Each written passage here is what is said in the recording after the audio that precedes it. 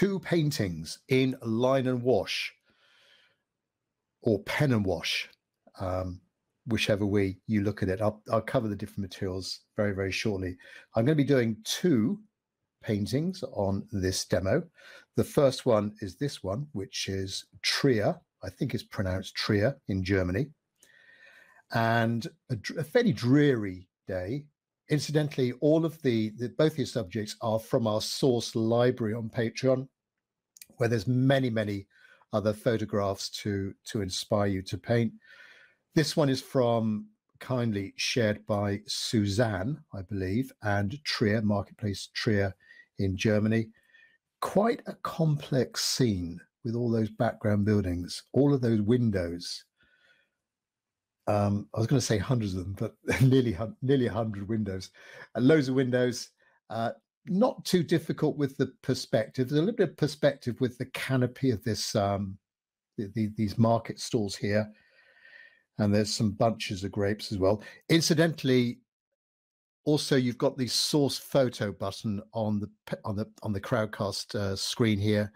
If you find that green source photo button, if you haven't done so already, I have mentioned and referenced these source photos a few times on Patreon, but you can download them there, and I will also reference them in the description of the follow-up posting for those of you not listening live. So you can download these photos. I'm going to be referencing them as I go through the demo on this simple little board here, print them out. Yeah, so market stalls and lots of people.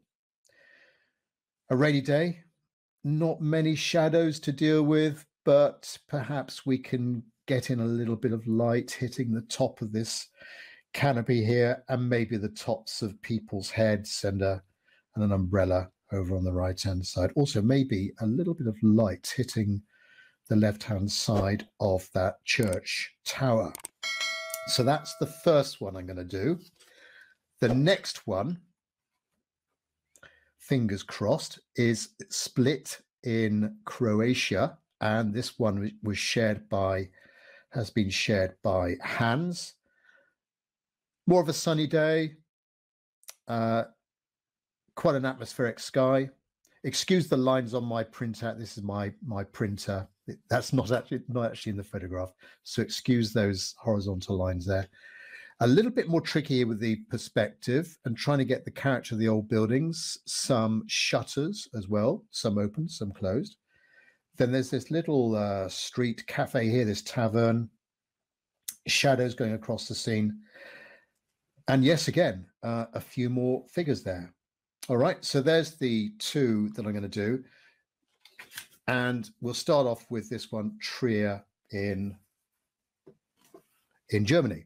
Paper I'm using is watercolor paper. This is I think it's Langton watercolor paper.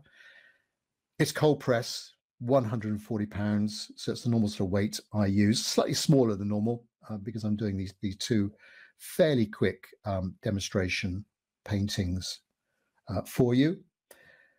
The colors on my palette, I'll come on to that when I start painting. Now, the first one I'm going to do, I'm going to use more of a traditional dip pen. So in other words, I'm going to be dipping this in some ink. There we are, some Indian ink. Hopefully not have too many accidents with that. And because I've got to keep dipping the pen, there'll be a constant replenishing the nib with ink, and then doing a few lines and then filling it up again. So there will be a little bit of toing and froing. It does tend to destroy the sort of momentum, the sort of process of doing the drawing. But you get a nice effect with this dip pen, and you can actually get them with lots of different nibs. So this is a Joseph Gillot pen, or Gillot or Gillot. I'm not sure if it's a UK or French name. And there's loads of other nibs. I'm just using the default one that comes with this pen, but there's loads of other nibs there to alter the line thickness and I guess the capacity line style of your sketching. So there's some drawing, various drawing nibs in there.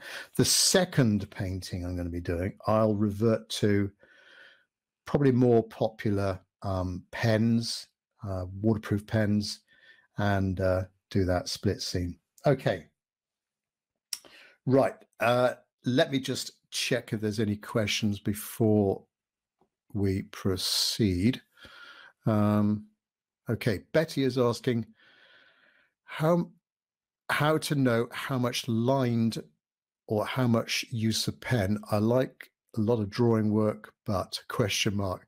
Well, yes, I think we're going to keep the drawing to a minimum. I think with this scene, things like the shadows, I suppose you could do some cross hatching to create some dark areas, but people generally tend to not use too much cross hatching in a line and wash painting, or indeed draw in the edges of shadows. So they'll use, of course, watercolor and a range of values to depict those dark areas. So there's going to be a balance, I think, as regards the amount of pen work that we're doing. Second question from Betty. Some people say that not everything should be colored. Some should be left black and white. Is this a good idea? Well, some of the paper will be left white, the lighter areas, maybe not too much in our first one. But yes, as per a normal watercolor, you're going to leave some of the paper maybe unpainted for that, those lighter areas. And then as regards black, do you mean like darker values? Well, yes, when we have very dark values, then we will be using appropriate darker colors to depict those darker shadows. So hopefully that answers your question, Betty. All right, let's make a start then. Dip pen, Indian ink, try not to spill it. And I'll just put it in my palette there, just in case I do knock it over.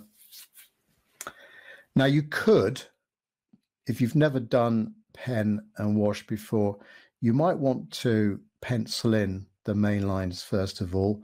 I'm diving straight into it, trying to keep it nice and fresh directly with the with my dip pen here. But by all means, you could start off by doing a pencil drawing first of all, and then draw over those pencil lines with your pen. Maybe then erase those pencil lines before using the wash, before painting. You could do it that way around. And I do know of some people that may paint first and then draw in the lines later on, trying to emphasize the edges of objects, the edges of shapes. You could do it that way around. I'm going to do it probably the more normal way: pen first, wash, painting second. All right. So there'd be plenty of dipping going on, and you don't want to dip it in too much here. I'm going to start on the left-hand side with the top edge of the canopy, and it rises slightly and it comes down a little bit into the corner, and then going back to the top edge, gradually receding, probably over to the sort of 2/3 mark, something like that. Now, just continue on here. We've got the side panels of the canopy, a sort of wavy line.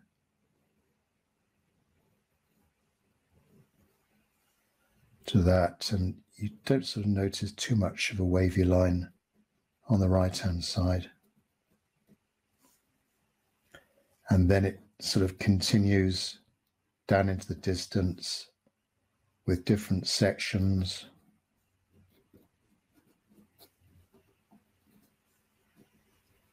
To the end. All right, let's now get in the bottom where the market produce is, and thinking about the perspective, where the grapes are. There's some grapes in here, some red grapes and some green grapes. So just to reference the photo.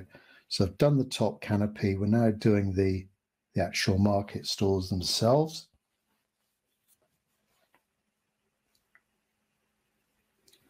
And get in the top. Again, don't worry about having a particularly straight line. And then there's a little gap here where there's some people going through a gap between the stalls. At the back of the stall, there's some boxes, some empty, some full of some extra produce, and then these grapes. Just a little indication of something going on there.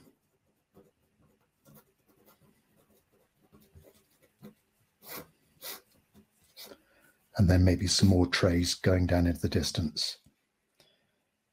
Now down to street level. And there's this sort of,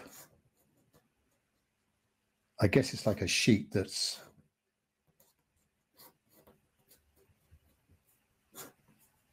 just draped over the side there, just to make it fairly neat and tidy. Now let's do the background. So I need to be careful here. This is drying quite quickly. Indian ink doesn't take an awful long time to dry.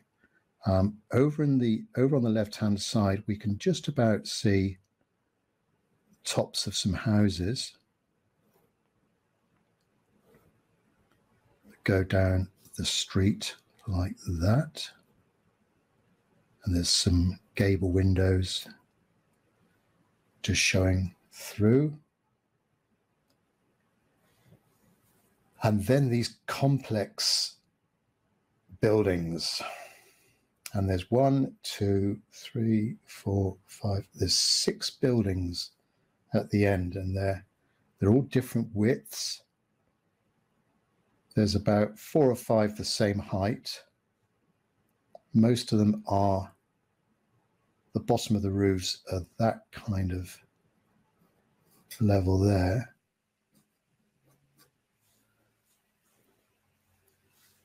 So you do get some nice sort of organic lines with a dip pen. As you press harder, you're going to get a thicker line. Then you lift it off a little bit, you get a thinner line. So that's quite nice to create those quite nice organic lines. Let's just get the widths of the buildings right first of all. So there's one there. And there's another one there. And then there's another one there. Then a pinkish one here.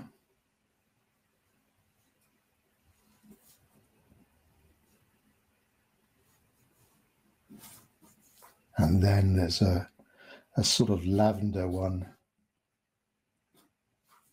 there, and a taller building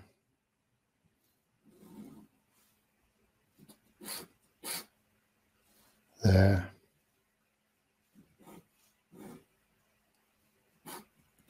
Quite a complex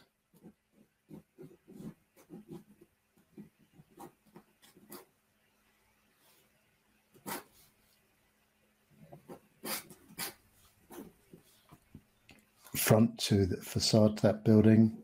And then just on the right hand side, we can just see a little bit of the left hand side of the market, a brighter building down there. So Next, some rooftops to these, and they've got little sort of flat tops to most of them.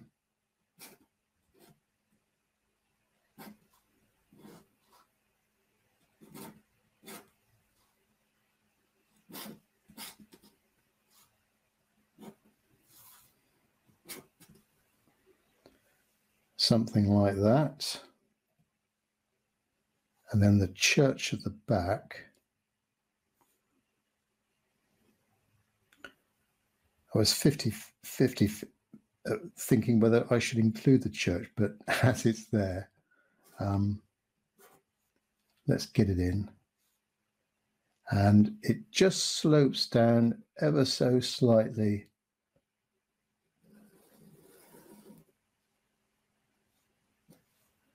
To there, and we've got to get in the left-hand side of the tower.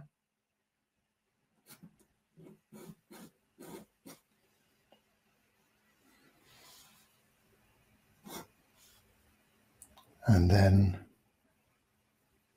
the right-hand side.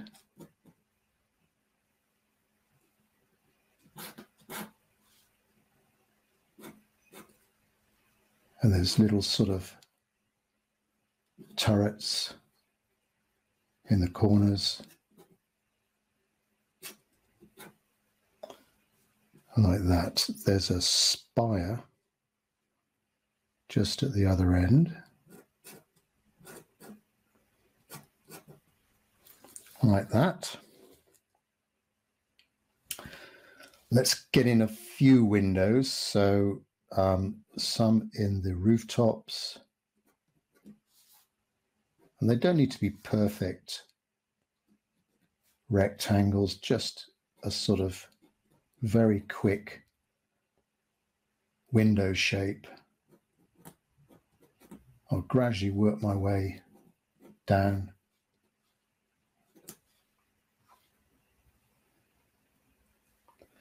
Now back to this left-hand one. And there's 1, 2, 3, 4, 5. 1, 2, 3, 4, 5. Next one, there's 4.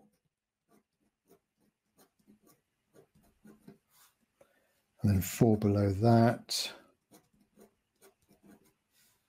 We can just see a few more there. This little one's got some nice timber work on the front.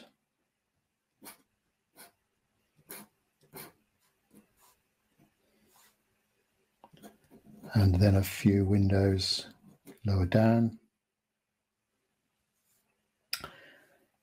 Then the pink house has got 3 rows of 4 windows. It's going to drive you mad, all these windows. 1, 2, 3 rows, and then this lavender one's got 3. Again, there's 3 rows. 1, 2, 3, 1, 2, 3, 1, 2, 3. Then the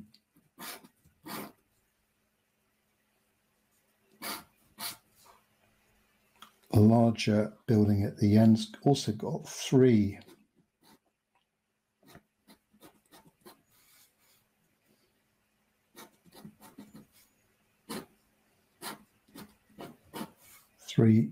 Windows.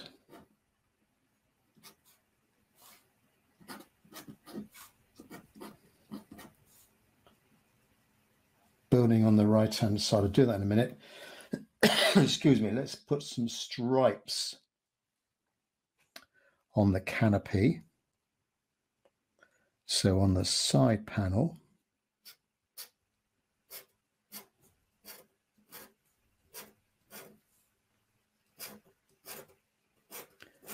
Not perfectly parallel, just introduce a few little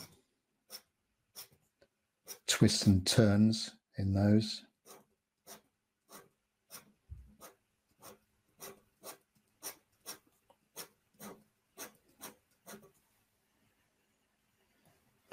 You never can tell when you dip your pen in how long the ink's going to last. But half the fun, and then there's a few more little stripes down there. Then there are a few little stripes running across the top. Now, I need to be a bit more careful with these.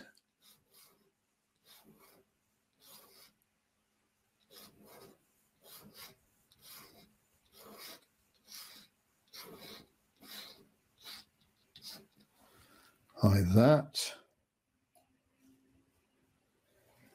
And the stripes, I think I'm going to have the stripes on the lower part of the market stalls. They're horizontal. I'm going to have them vertical. Just make it a little bit more consistent with the top.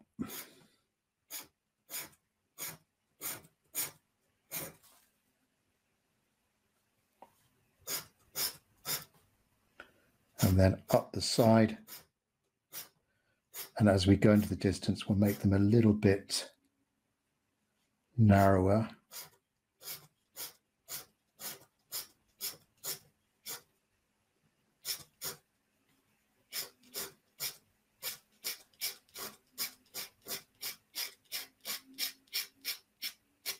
Excuse the scratching sound. Obviously, that's the nib on the rough surface. Okay, I think it's time for some people. Right, thinking about the figures in the scene and where Suzanne took the photograph from, look at the heights of the figures. They're all, the tops of their heads are pretty much all in line. And then the size of the figures then will make them appear closer or further away. Try and avoid, just be careful when you're doing nearby figures, not to have their heads lower than the figures further away. Otherwise, it makes it look as if we're looking down on the scene. So the heights of the figures, there is a fairly tall guy here, but the heights of the figures are generally sort of around about there. So let's get in some figures. I'm just making these up. You could copy those in the photograph.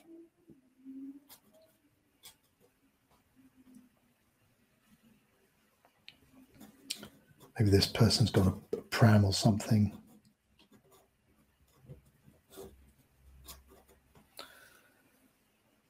Or a pushchair. Get another figure in here. Let's get in some larger figures first of all. And then we can paint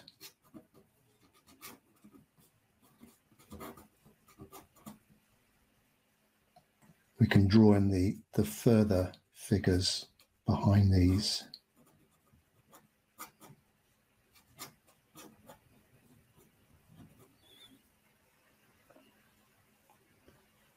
Now,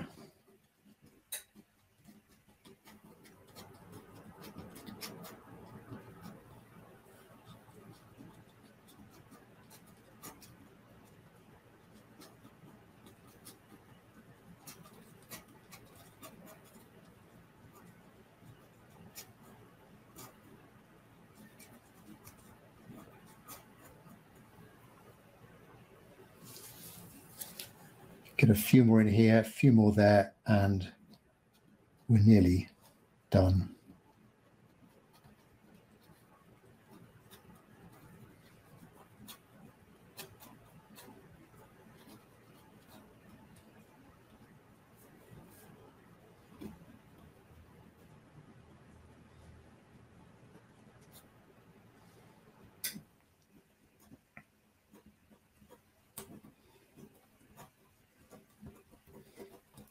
course, it looks like it's winter, so they've all got fairly warm clothing on. A few more figures in here. I think we need some more in the distance here.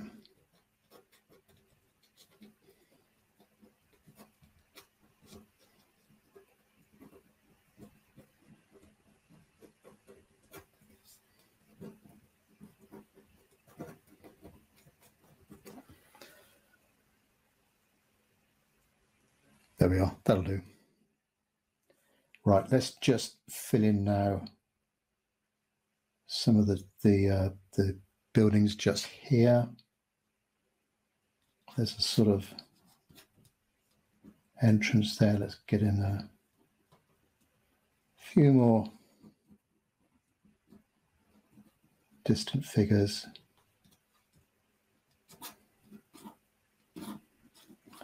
There's some arched windows at the street level. There's a parasol or something on the side there.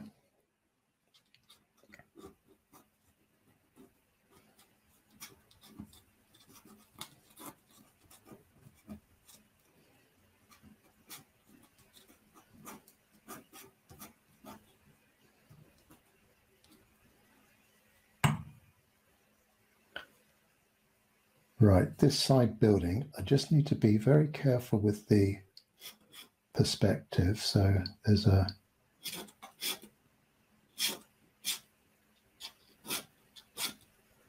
few lines that are just sort of denoting where the different levels are. Right, what else? Church tower. There are a few windows on the church tower. First of all, get in the different levels there, and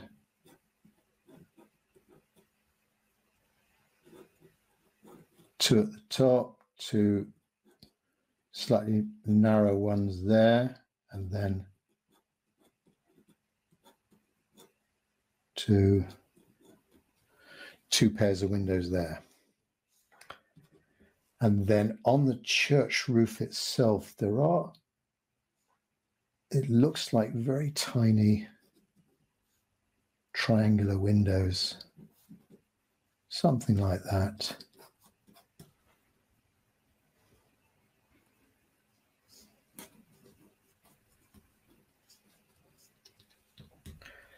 There we go. I think I'm done on the drawing. I'm not going to draw in the cobblestones on the ground there. Keep it fairly plain. It's a wet day, so we have to maybe try and think of some soft edges there, and maybe a few little sort of reflections of the figures. There are some details over here. We can see the far side of the canopy just, or it might be another market stall in the distance over here. And then there are some fences or something like that at the back of that market. Right. Excuse me. Let's just put in just a few more little grapes and things and fruit or whatever is in this market here. Just a sort of impression of something in there.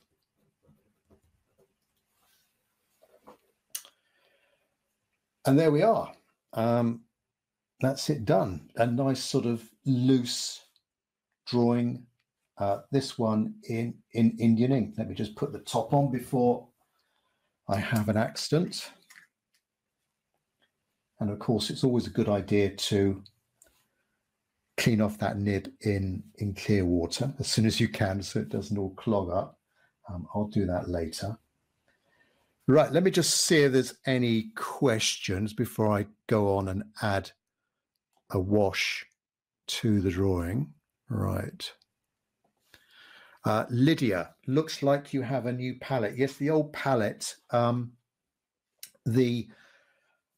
had a Holbein aluminium palette, very similar to this one. This is a cheaper variety. The Holbein I used for about 12 years. And the enamel eventually came off. I did try and spray it myself, but it didn't work too well. The paint, when I started using it again, the paint kind of soaked into that paint, and I had to bite the bullet and go out and get a new palette. So this one's a sort of clone, I think, of. It's even got the H logo there. A cheap one I got on Amazon, but it's all right. I quite like these metal palettes, and I like the paint wells as well with the open side, because as I use the brush, so as I want a kind of weak wash, I will drag the brush that way, so they're not, there's just it's enclosed on three sides, open on this side, so it just makes it easier to drag the brush out. That's why I like these palettes. So yeah, new palette. Right. Let's just see if this is dry. Well, it's still a little bit wet there. So I'm going to get out my hairdryer. Excuse a little bit of noise just to speed up the process. And we'll go through this, this wash. Hang on a second.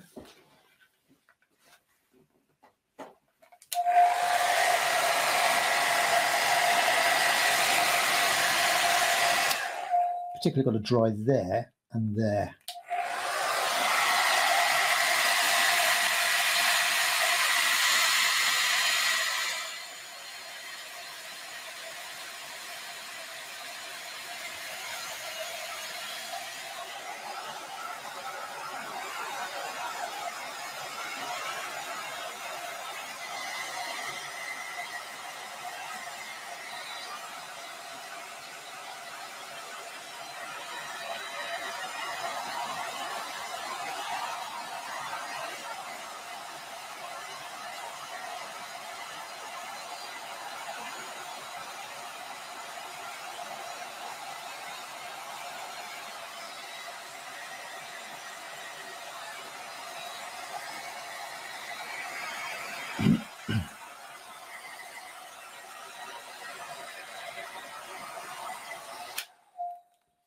I think this little bit is refusing to dry. Let me just see if I can mop it up with a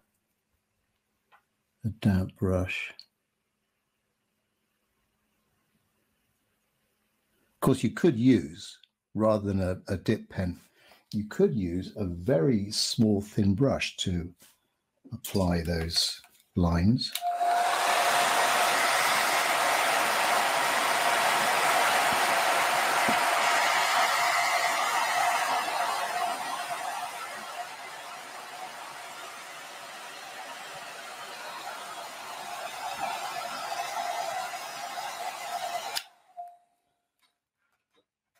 Right, I think it's dry now. So let's add in a wash. I'm going to use a mop brush for this, and generally probably a weaker wash than if I was doing a normal sort of watercolor. I want to try and make these washes transparent so that we can see the actual line drawing a little bit more clearly, so not too thick with the paint. The colors I've got here on my palette, I've got neutral tint, burnt umber, burnt sienna, yellow ochre, excuse me, viridian green, cobalt green, cerulean blue, cobalt blue, ultramarine blue, alizarin crimson, cadmium red, light red, cadmium orange, and cad yellow, and then lavender. These colors are from Jackman's Art Materials. They're handmade.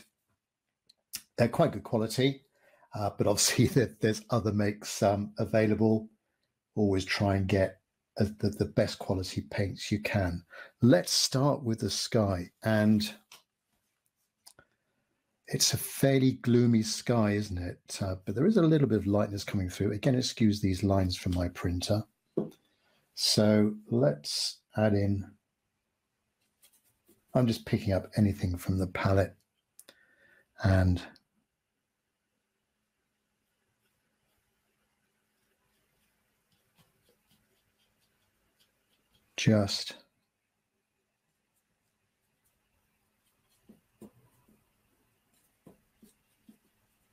just picking off that color I had previously. Now to mix in a sort of grayish sky, I would use maybe not a cobalt, perhaps an ultramarine blue and a bit of burnt umber, but a blue and a little bit of burnt umber would be a good combination.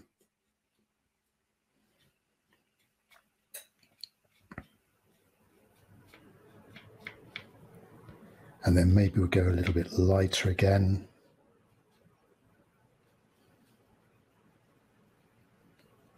Up to the edge of the tower. And then over on the right-hand side, up to the edge of the buildings.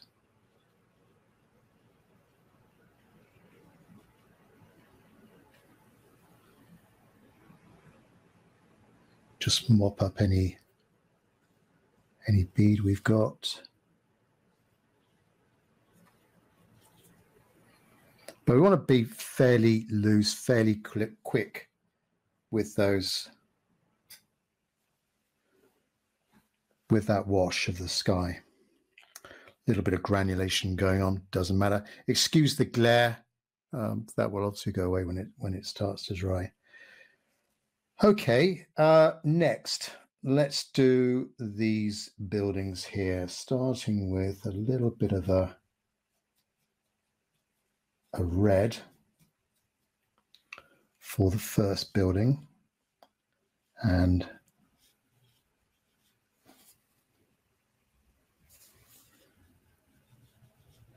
down to the edge of the canopy.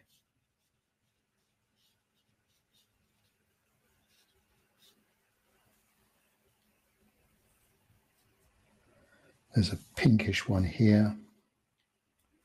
So I'll use a little bit of weak alizarin crimson for this and paint around the windows, fairly loose.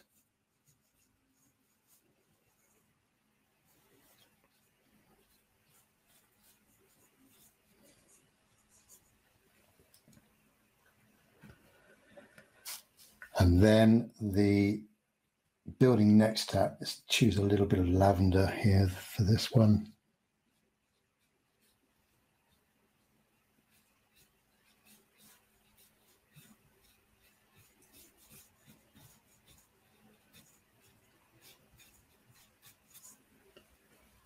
And then the one to the right of that.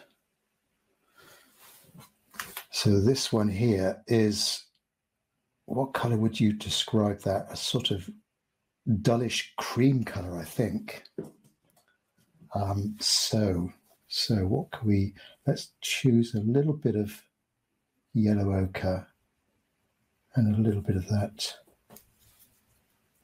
color we use for the clouds.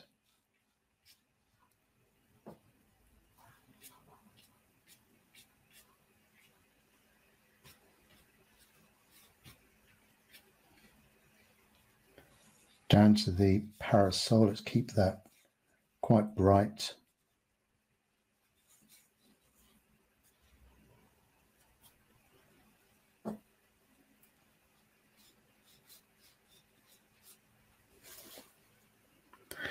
Here we are.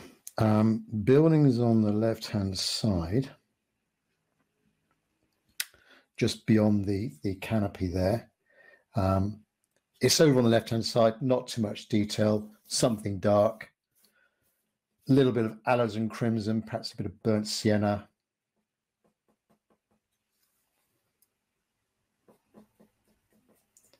Burnt sienna, alizarin crimson.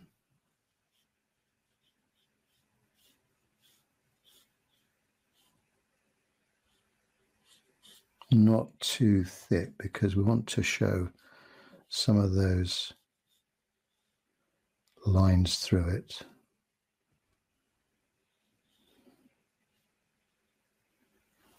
There we go. Down to the canopy now, and not painting the blue stripes. I'll do that towards the end, but just the shadow of the side panels, that so the light's hitting the top, but not so much on the side.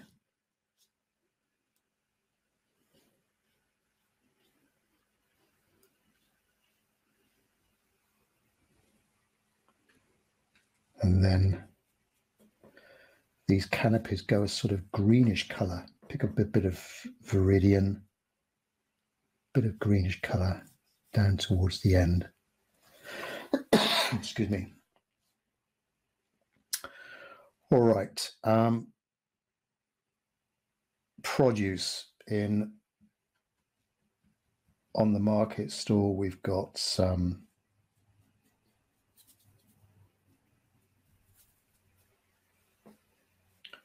red grapes, and then we've got some green grapes. So pick up a little bit of green here.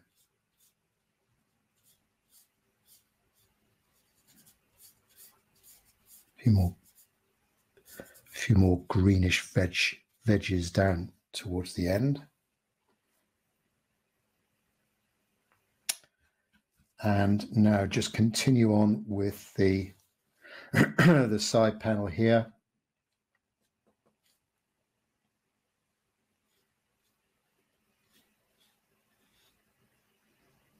It doesn't matter if these colors run into each other. It's part of the charm of the watercolor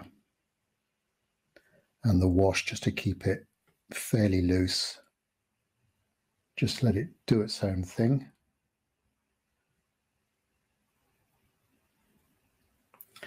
Now the ground, let's go in with a fairly dark, it's quite light there, it's darker there, light, and then a little bit darker here. So a warmish burnt sienna, I think.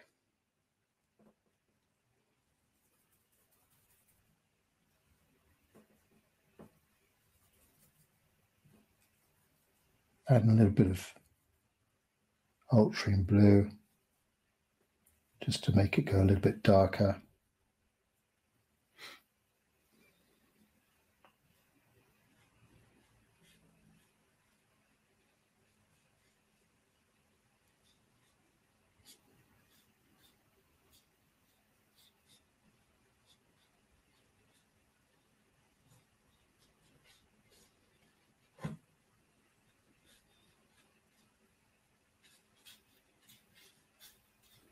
So keep it light there in the middle, and then go a little bit darker on the right-hand side.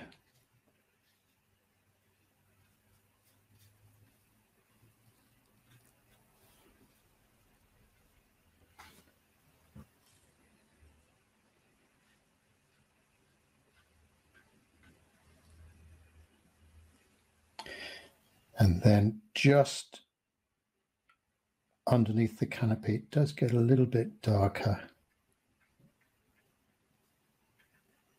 over there.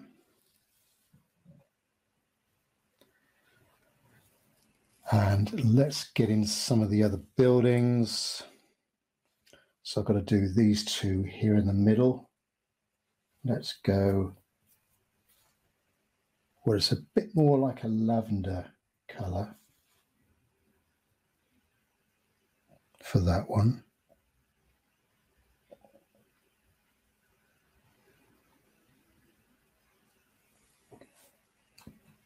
And then more of that sort of creamish colour for the next one. Likewise, the church tower has that sort of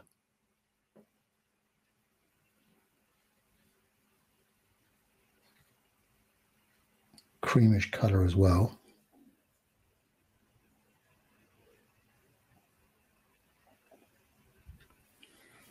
Here we are. And rooftops. So I'll start with a church. So notice I'm doing this in sections and just letting each section dry as best I can before painting the next object that's up against it. So let's just go in with a little bit of a sort of slatish colour, cobalt blue, a little bit of burnt sienna.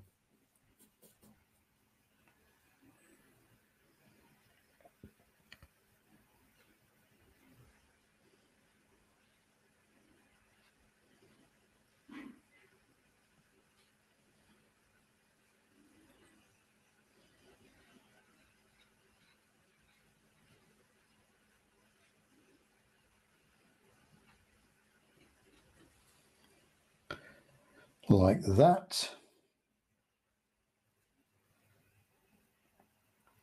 There's a darkish little triangle of rooftop there. And then there's a sort of nice trim around that front there. I think that brush now is a little bit too big. I need to resort to a slightly smaller brush for more of the other details. Right, let's get in the blue stripes of this market stall. And what blue will that be? I think that's going to be a cobalt blue. Let's go with a cobalt. And I'm using a number 8 round brush for this one.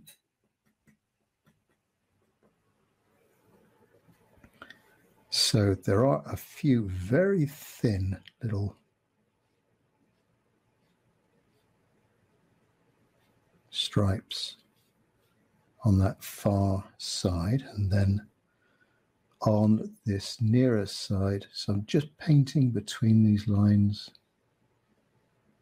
Hopefully that will give the desired effect.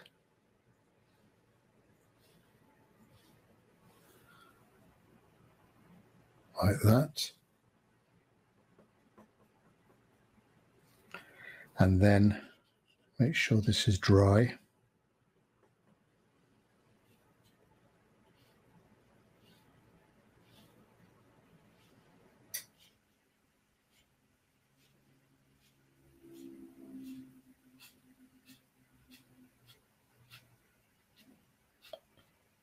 So just following those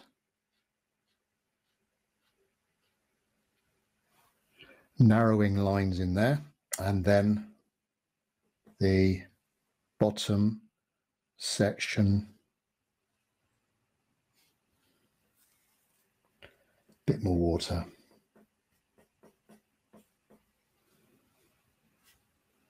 So this has got a good edge to it as well.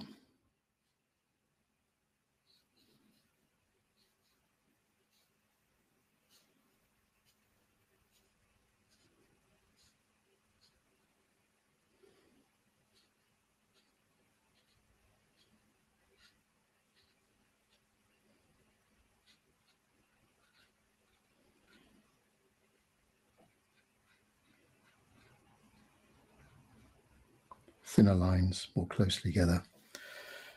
Over into the distance. Right, figures.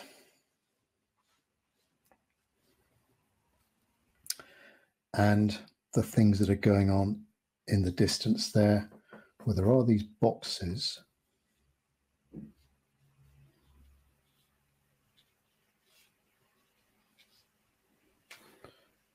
Like that.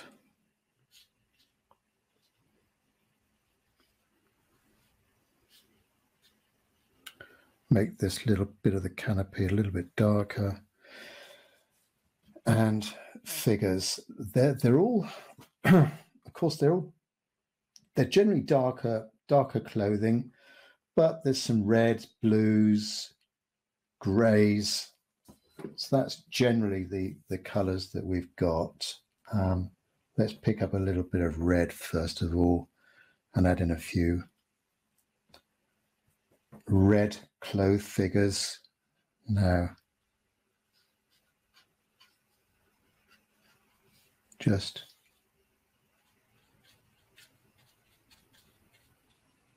try and be fairly random with the choice of red, maybe a blue. Let's choose that cobalt, a little bit of ultramarine blue.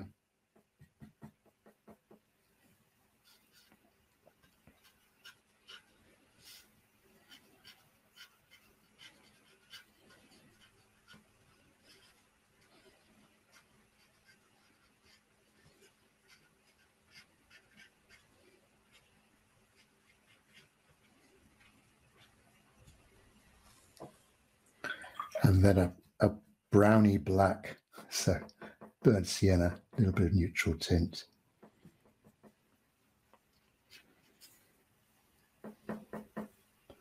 Not too thick with the colours.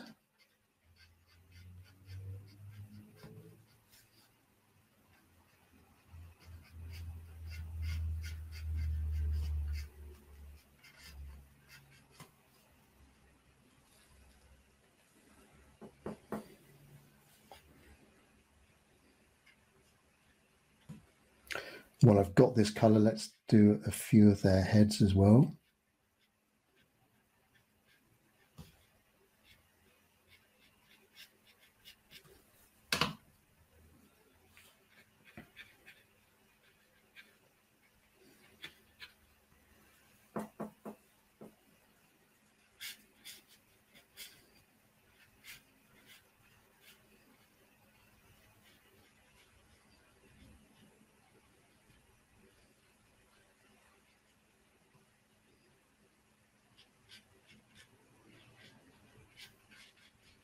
So I'm just basically following these lines. Hopefully the initial drawing was fairly convincing as regards the shapes of some of these figures.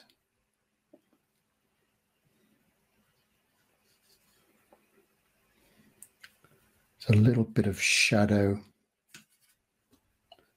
under here. Going a little bit darker there. Try and get in a soft edge as we go into the area where everyone's walking.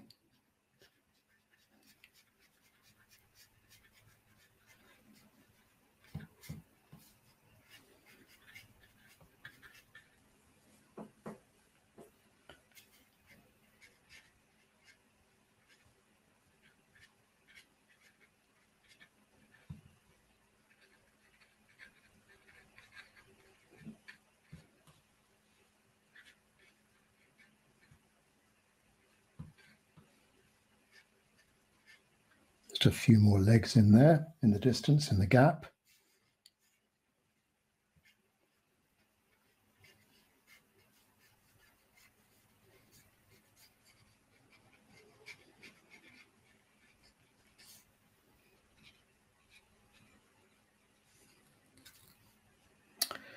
And then in this area here, that's too light. So I'm just going to darken it up a little bit with neutral tint and ultramarine blue.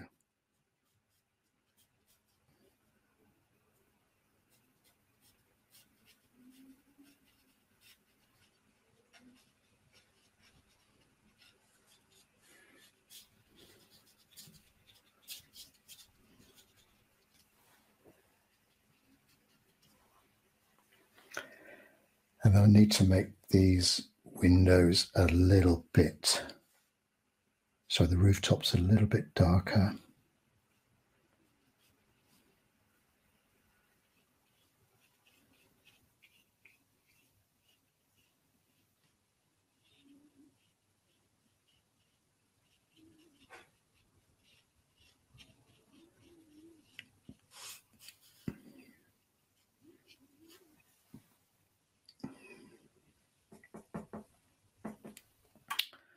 Neutral tint, ultramarine blue, maybe a little bit of burnt sienna,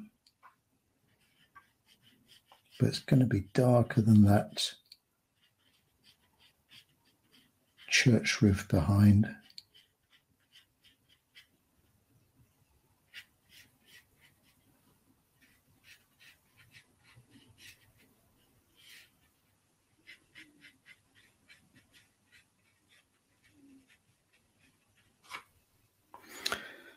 There we are, and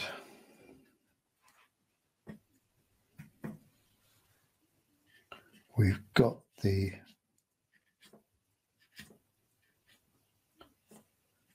trim of this building, then just a few windows.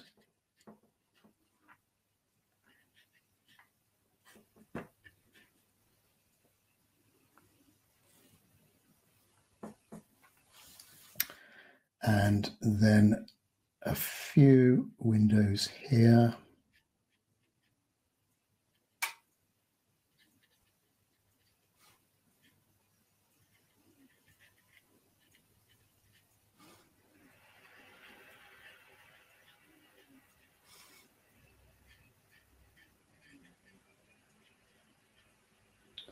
Those arch windows, and then maybe just a few little dark bits in some of the buildings just to reinforce the sort of image of those windows.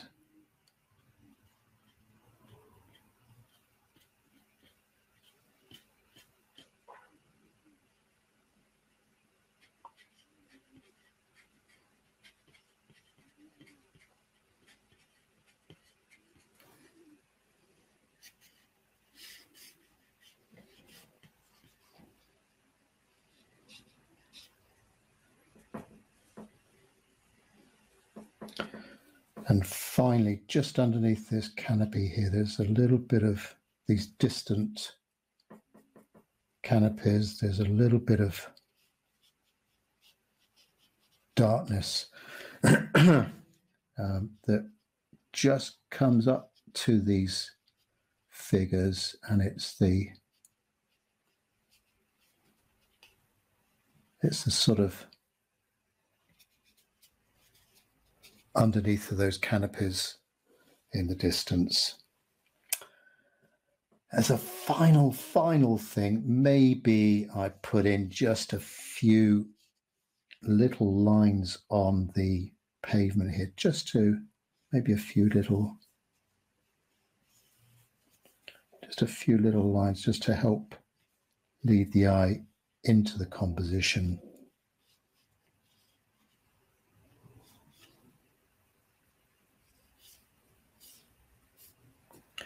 And then maybe a few little horizontal ones. I ideally do this with a thin brush.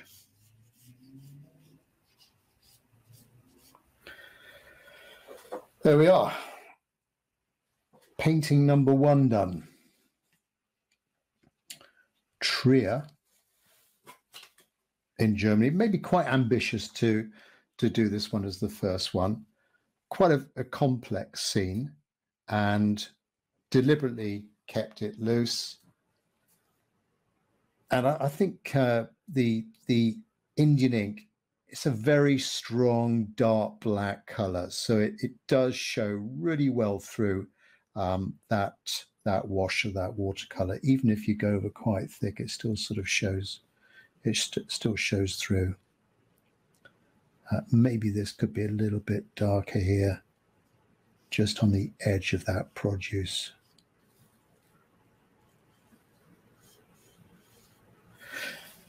Okay, that's number one done. I shall just remove this and then we'll go on to the second one, a sunnier scene in Split. Let me just see if there's any questions. I don't think so.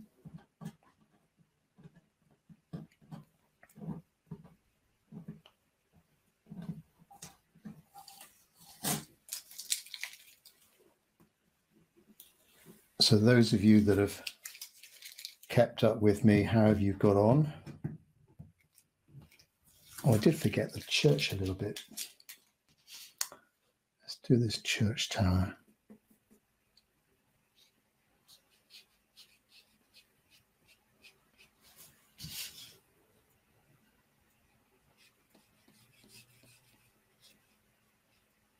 And then those little tiny turrets, windows.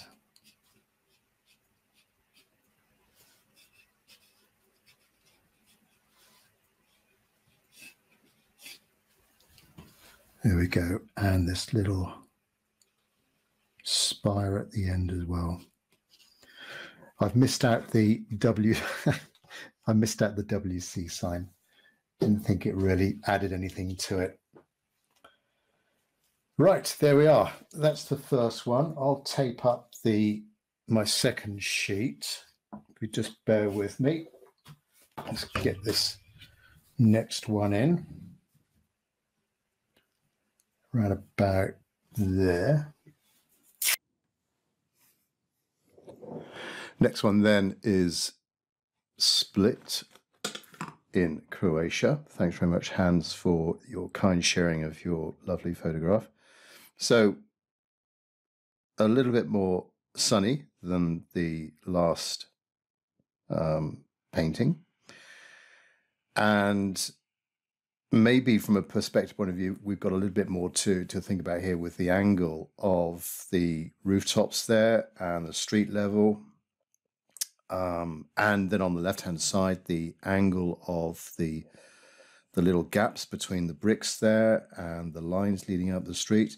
We've got a few more figures to deal with, not so many as the last one, but a lot more light. The light's coming from the top left-hand corner, so it's creating a lot of light across the street and a bit more contrast to play with as well. So how will we do that with this next line of wash?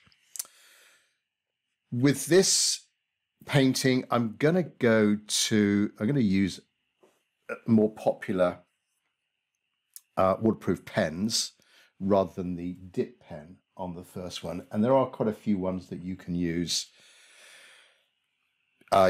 Here's a Papermate pen. It's got a fairly sort of stiff nib. Obviously, there are different thicknesses, so that's a 0.5. You could use the old Sharpie, so that's a fine point one there.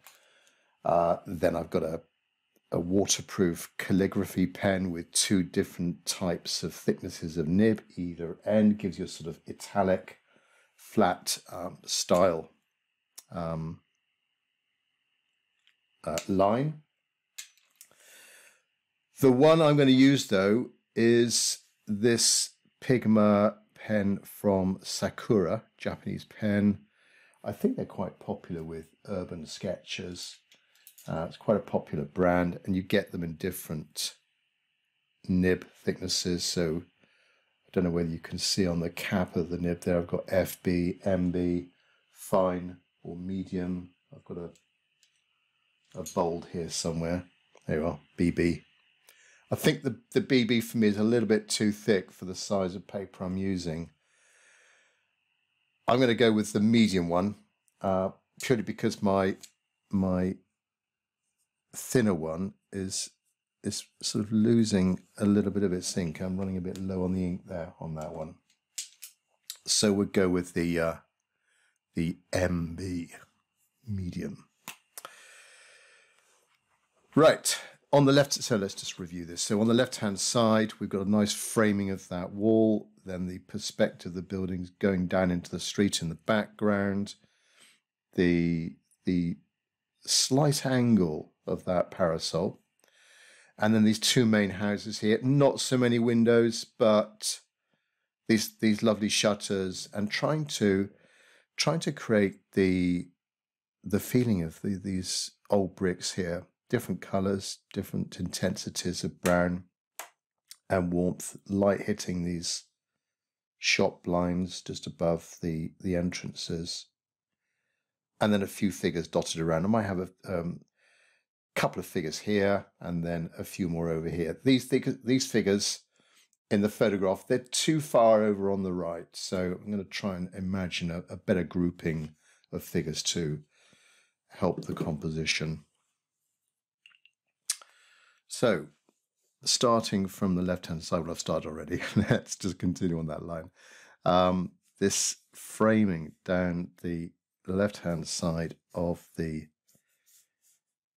that wall. I'm going to ignore, there's some table and chairs down here in the bottom left-hand corner. I'm going to ignore those. They don't, looks like a lovely place to sit, but I'm going to ignore those from a composition point of view. The main focus is here, and trying to get the feeling of light coming into the scene. All right, so we've got the continuation of the buildings on the left-hand side, and then a few more buildings further over. Coming out from the cafe, there's like an awning or an extended roof, and then we've got the parasol, this large parasol, not too steep. Now this pen is a medium thickness. I'm trying to use it quite lightly so I can get some thinner lines, but obviously if you press down heavy, you get a thicker line. So you can alternate the thickness of these lines a little bit with that pressure. And then underneath we've got the shadow and a few more parasols going into the back. It's very complicated, very complex here. Quite difficult from the photograph to see what is actually going on. There's a balcony here and some buildings going on, I guess on the right-hand side of the street as we go down that alleyway. But let me try and simplify that a little bit. So a few more buildings there on that right-hand side of the street. And now the two main buildings. So there's the first one there. So the bottom of the roof is that sort of angle. And right in the middle of that roof, there's this gable window.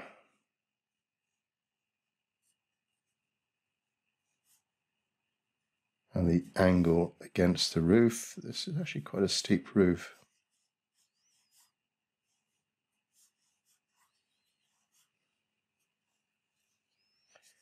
And then down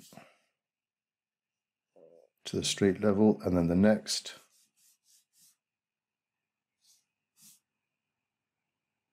Building. I'm trying to make these houses just a little bit narrower as well than the image, just so that I can get on the right hand side the impression of the alleyway over there on the right, just to counterbalance this sturdy wall on the left, so it sort of frames the composition there on that side. This next house too has a gable window coming out from the roof, like a dormer window. Not sure what the correct architectural term is. And right hand side, of the building. Further up the street, we can just see a brightly lit building there, and just the impression of a few little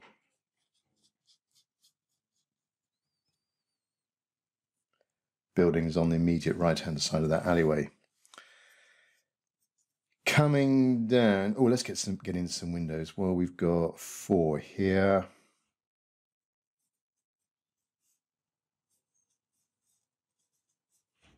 And there's 2 more there, and 2 here, and some larger ones on the first level, and some shop blinds, blinds over the entrance of the shops. Now the actual street level looks to be fairly level, but before I draw in this, let me just get in a few figures. Starting with over on the left-hand side, this looks fairly bare this side, so I'm going to get in a couple of figures on here. Now with the figures, try and find a reference point. All of these figures, the heights of the heads are all the same, pretty much.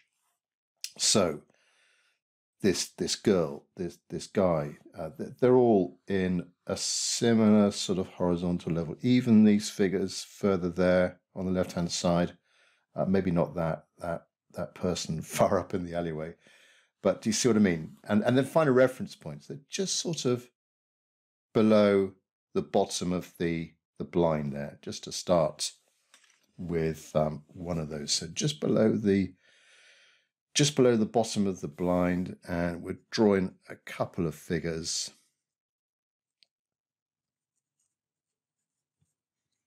So maybe one in there,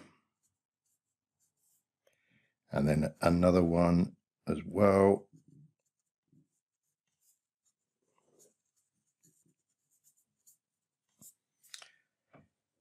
And let's get, now to balance those two, let's have one about here. So again, thinking about the heights of the heads.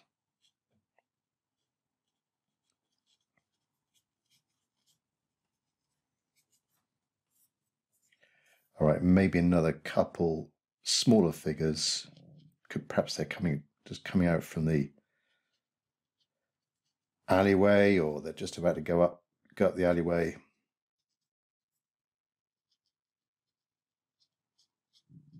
So something like that.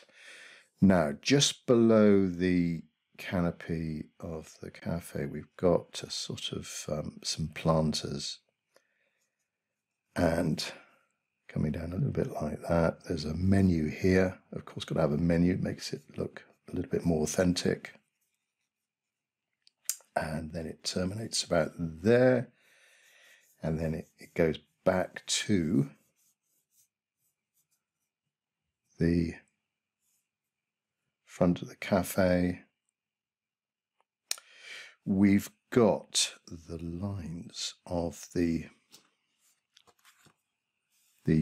bricks, the gaps between the bricks, and that's going to help. Just look at the perspective there and the angle. So it's almost 45 degrees there. Then as it comes down, it's almost horizontal here, which is going to be where the heights of the heads are, and then it starts to turn back the other way. So that would be a horizontal line there, but then as we go further up, we're going to go a little bit more of an angle like that. And there are a few little lines going up the street as well, just to help with the definition of the pavement, the street, and then a few lines going in the other direction. Like that, just a few, not to over clutter it. Have I got everything? So, just to recap, the main shapes of the houses. There are a few windows in these extensions here. Maybe there's an aerial or two, some cabling running between the houses.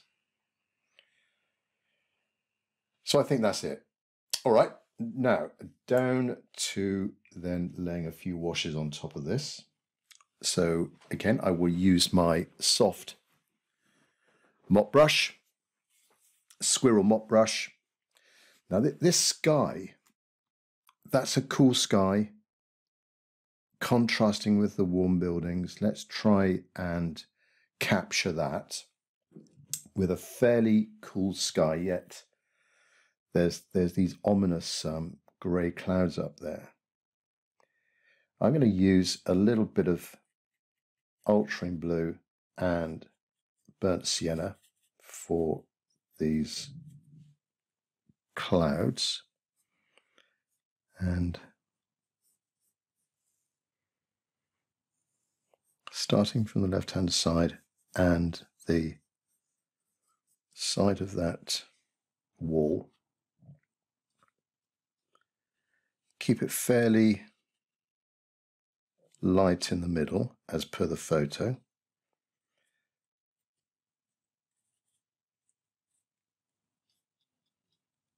Then continue down to the tops of the buildings.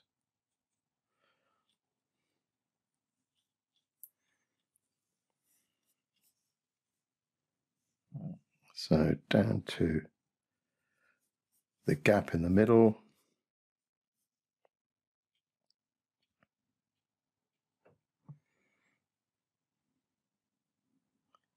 And then there's some darker clouds here.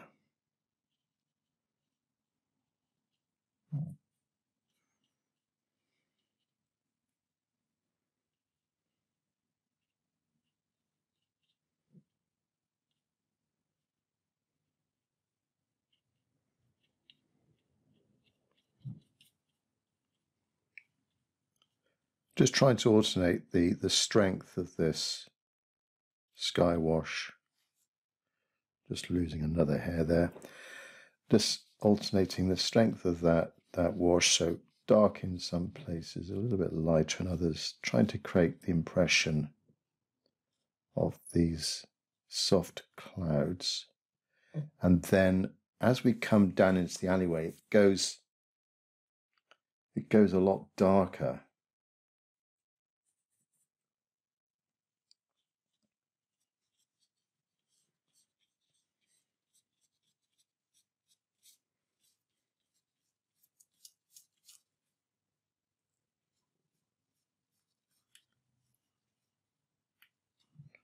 Like that, just mop up a little bit of that bead.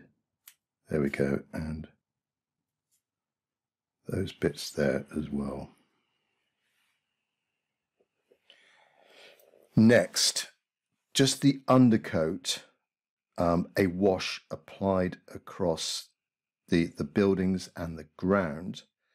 I'll go in with the shadow wash after that, but this will just be the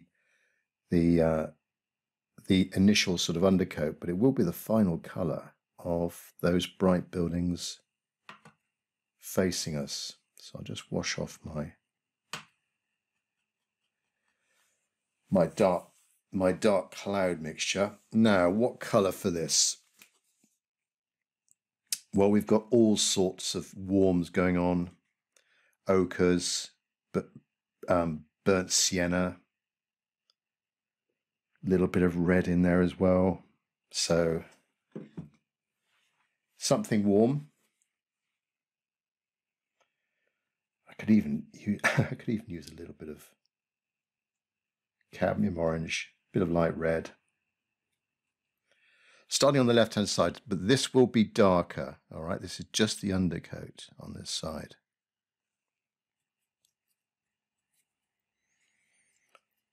Alizarin crimson for good measure.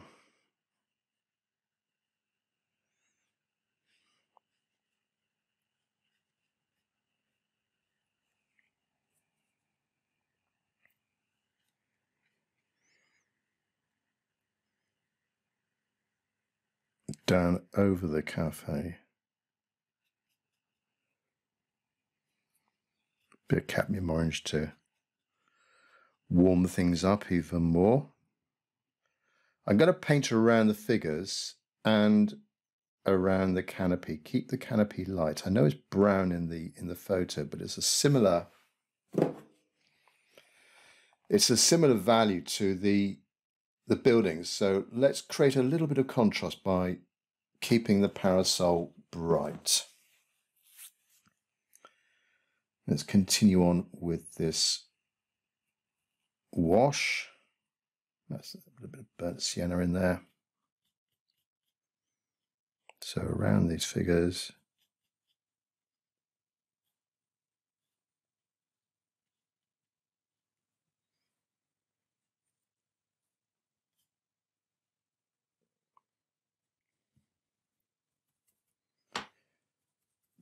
The actual pavement looks quite shiny, sort of like almost like a marble colour.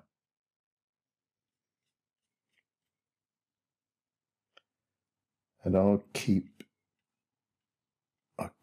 the light where it's hitting the street here. I'll keep that unpainted just for maximum contrast. Let's add a little bit of blue in there, a bit of that sky mix, a bit of pink, a bit of that alizarin crimson. Just mop up that bead there. Okay, now continuing on the other side.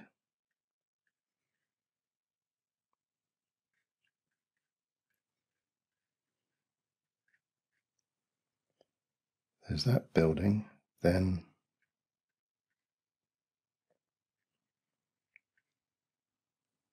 the next building along. Carefully paint around the parasol.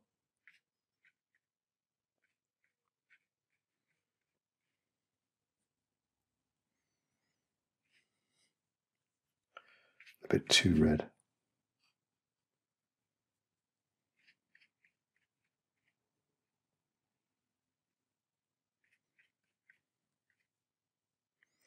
Now, down to the shop blinds. Underneath the parasols, around the figures.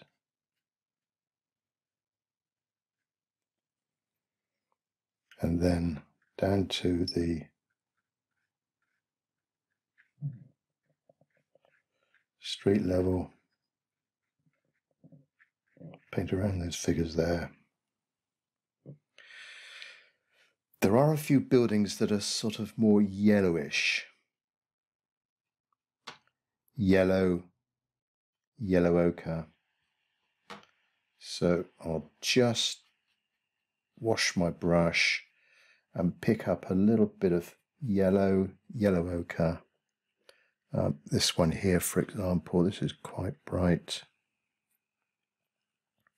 Maybe that's just a little bit too light.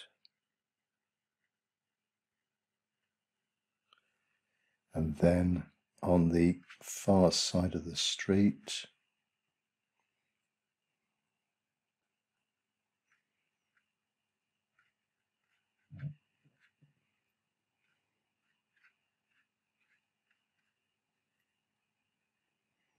perhaps some of these buildings are as well. I could have actually brought that in just a little bit more, that side. Okay, just mop up this bottom here just a little bit more. Don't want that paint going back into the painting and creating any sort of untidy blooms at the bottom there. Right, I'm going to now just dry this a little bit with my hairdryer. Hang on a second.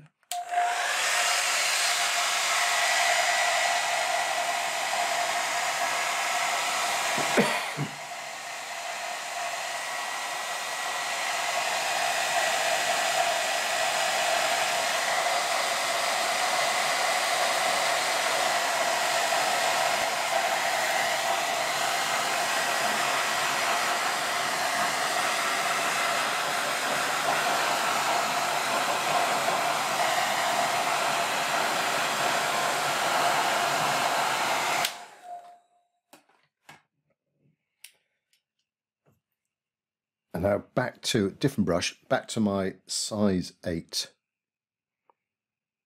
synthetic round brush for, let me think now, for the rooftops. And they're going to be that sort of terracotta red, so a warmer colour, a little bit darker than the walls of the buildings.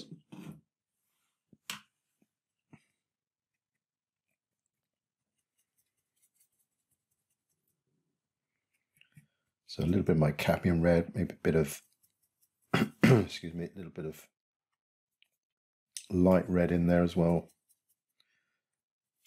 And if it's too bright, maybe just cool it down a bit with a tiny bit of the blue. So there's a little bit of a roof there. One there, and then other side of the street. One there. Maybe there's a few more down there.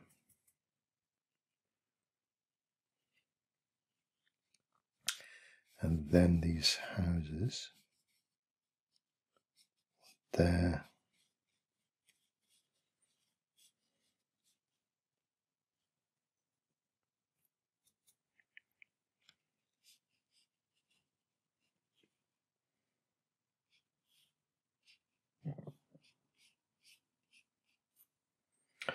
And just a little slither of a roof there. Right, next, I'll get in this hedge here. All these, there's lots of various plants growing in these planters, just creating a border there for a screening for the cafe. A green for this, a viridian green, and a little bit of burnt sienna creates a nice sort of foliage green. It is actually, the green is actually quite dark on the left hand side.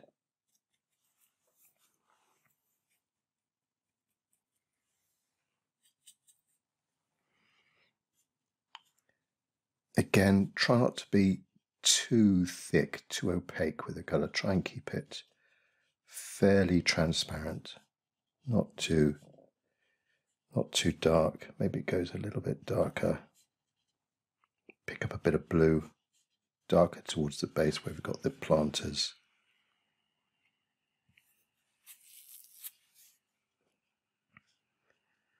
And then a little bit of greenery between the figures.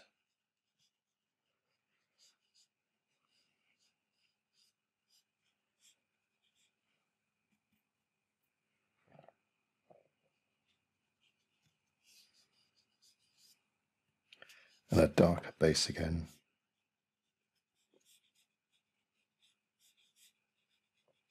Up to the end there. Right.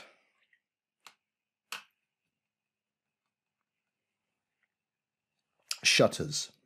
Well, I've got the green. Those shutters,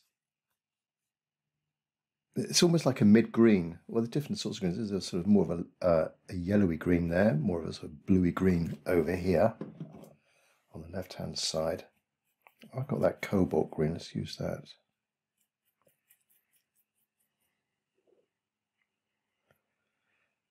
Again, I don't want it too dark because I do want to try and get in a few darker lines for the shutters, the little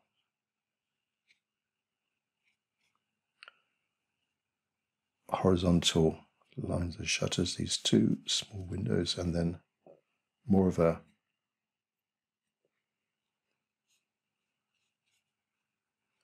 vibrant green for these. Okay. It is all right to use the pen after you've done a little bit of painting. So I've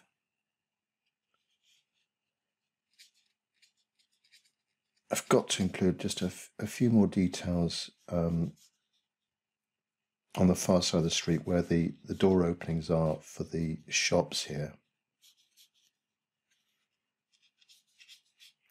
And perhaps inside the cafe there might be a few people, a waiter, maybe a few more people down here, like that.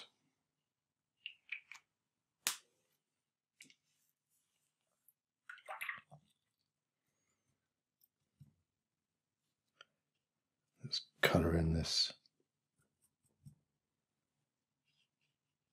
part of the wall there.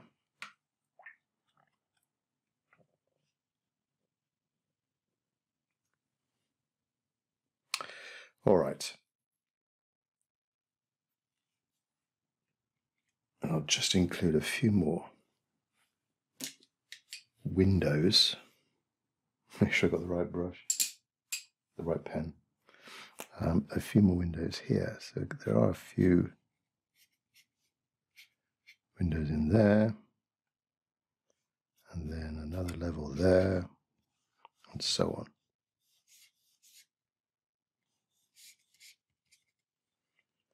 I'm just spotting a few more lines just below the canopies as well, just to create the impression of the depth there and other parasols going down the street.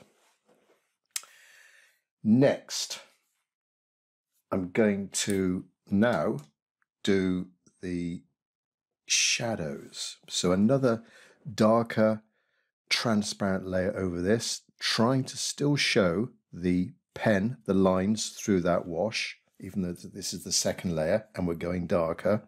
We're still going to try and be able to see those lines coming through. I'll stick with a soft brush so as not to damage too much the layer that I've done already, but now mix something, a dark shadowy mix. So let's just mix that here.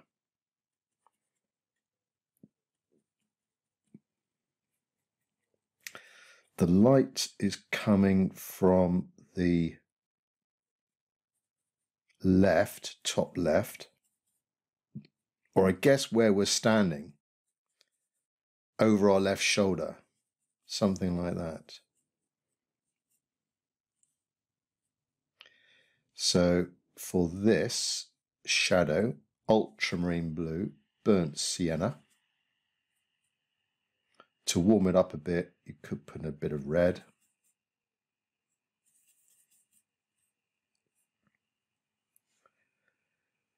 And the shadows need to be, starting at the back here, the shadows need to be a little bit darker.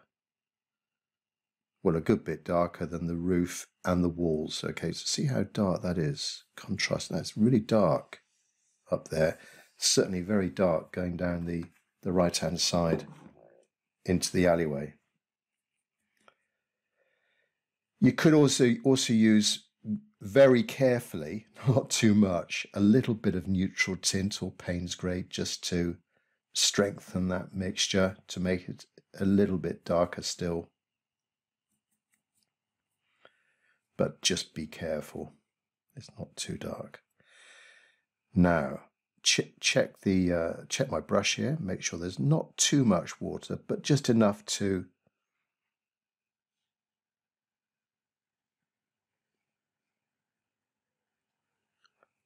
lay down a controlled area like that, and we're not leaving. I want to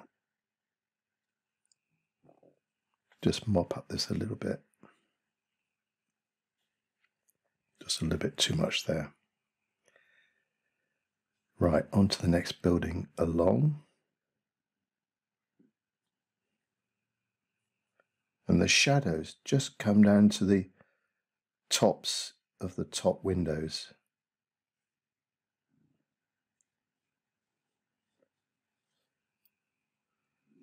There we go, and then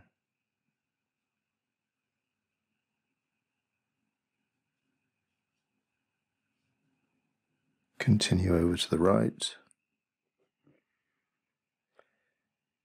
Down this side, it's a lot darker. I'm going to strengthen my mixture with my neutral tint, bit of burnt sienna,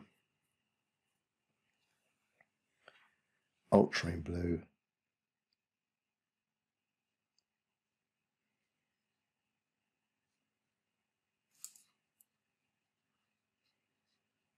so really dark in here, creates a bit of contrast with that lighter building on that side,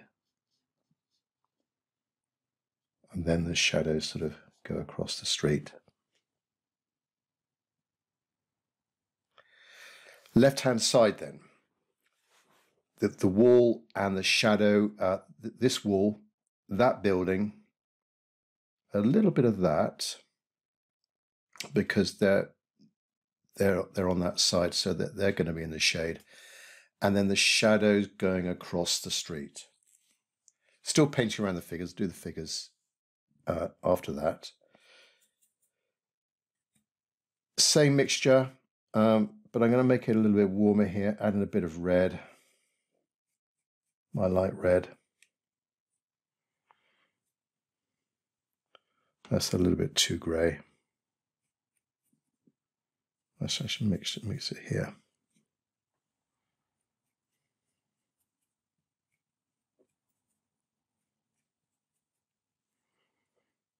That's better.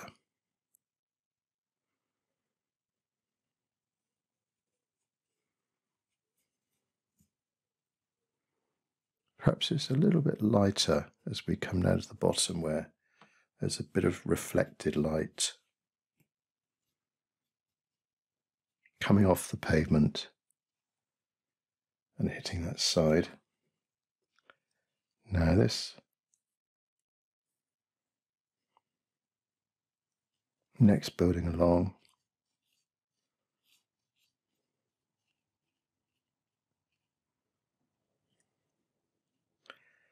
and then darker still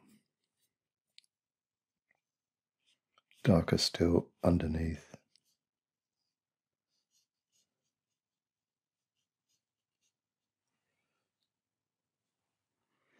And it's quite complicated what's going on below those parasols. Lots of sort of almost geometric shapes, but I've just been a bit abstract with what's going on down there.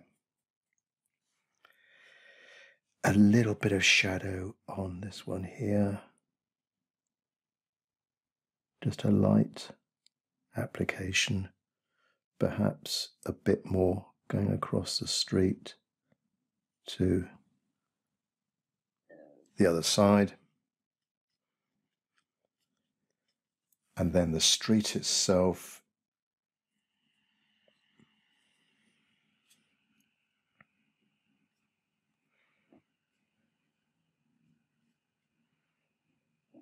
so it's quite dark up by the planters there, and then it gets a little bit lighter. Pick up a bit of cobalt, a little bit lighter in the middle, then perhaps a tiny bit darker again, a bit cooler on the right hand side. And there's the shapes of these chimney tops, shadows there, creating that sort of jaunty edge.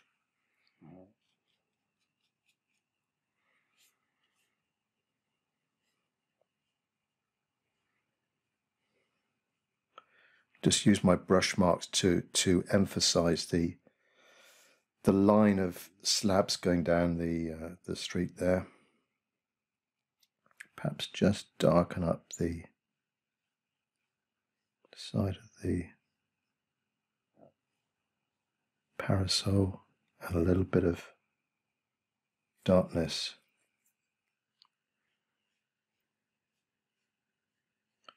underneath as well,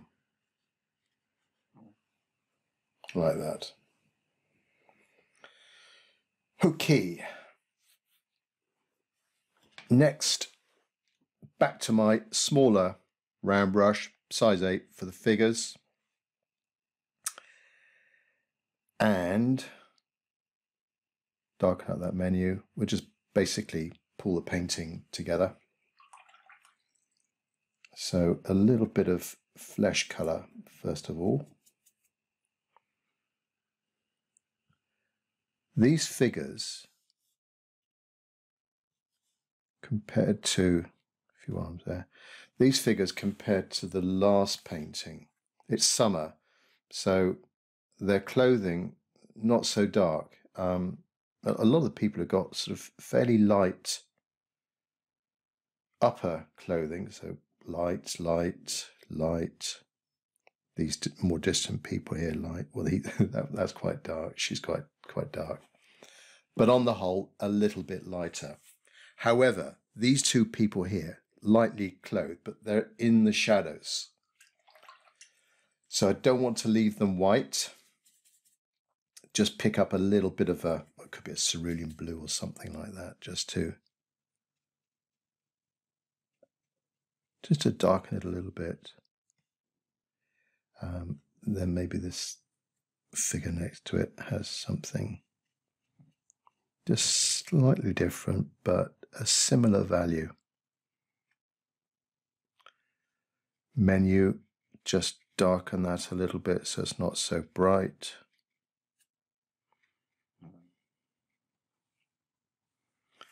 There we are. And maybe these distant figures here.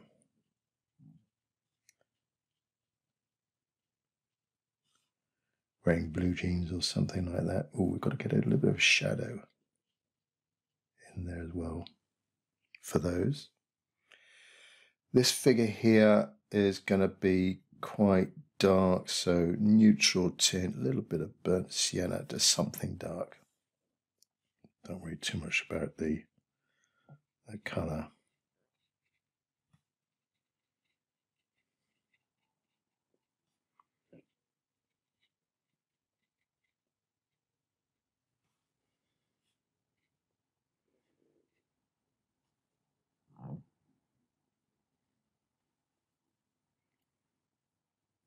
Don't want it, this surface is still quite damp, so I don't want it to bleed too much into that. That should be all right. Shop windows and people here in the cafe, they're quite dark, so let's just make them a little bit darker.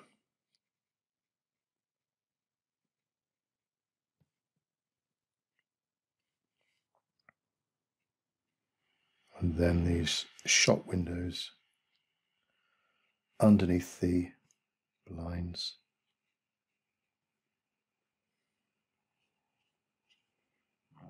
So coming down.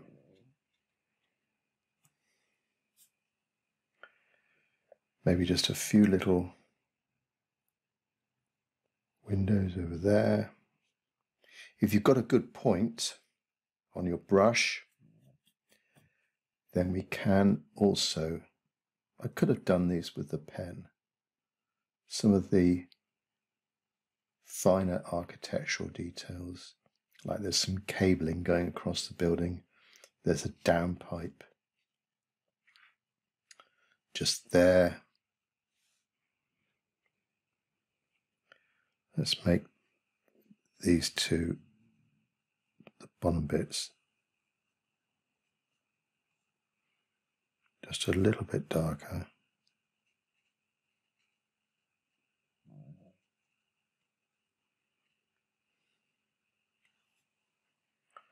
Like that. Fairly simple. There are a few lines going across the parasol, just sort of like layers on that parasol. Try and get these in.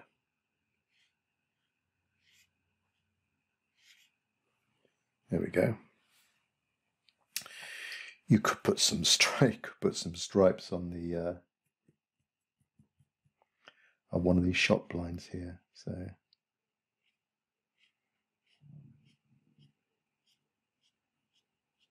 just makes it a little bit different.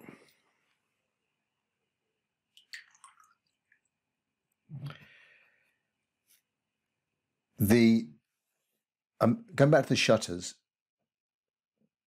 I want to get in some fine little horizontal lines for the gaps within the shutters. So I could use a very small brush, but I'll go back to my pen again just to emphasize some of these lines. And I mentioned earlier about the sequence of line and wash, pen and wash. Do you do the pen first and the wash? That might be the more normal way. Or could you use pen after the wash? Well, why not? Just to emphasize some of these lines. So we've got that balcony there, for example. We've got, now this pen is actually a little bit too thick. I'll go down to, this might be a little bit thinner. These shutters, we've got little tiny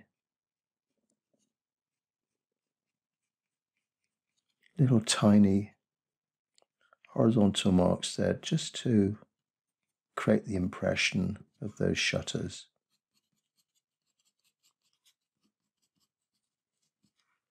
Maybe a few more horizontals, there's some more cabling there. We could emphasize the bottom of that street. Also, it's important with the pen and wash to try and get the foreground objects in first, so that when you go in behind and you're connecting these different shapes. So I was just strengthening that bottom of the building there, but I'm connecting these shapes, okay? But I don't want to truncate. I don't want to cut right across a figure. So particularly if they're light. So get these figures in, get the foreground objects in first. Maybe there's some things on the menu there. Menu of the day, like that. There's some writing on the Parasol Tavern. I don't normally go in for writing the names of buildings or cafes, so you can leave it fairly sort of abstract, like that. Maybe a few more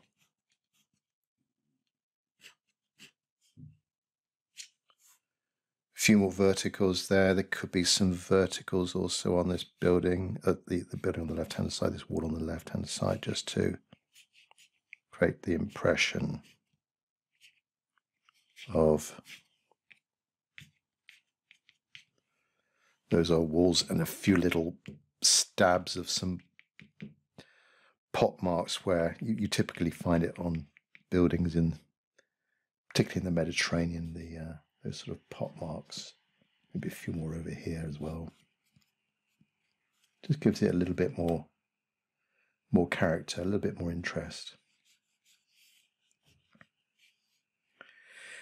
Let's put a few more little windows down here, and I think we're nearly done.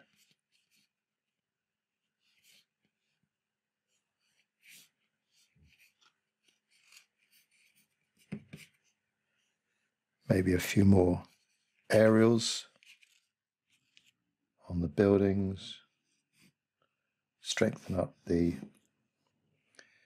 cables over there.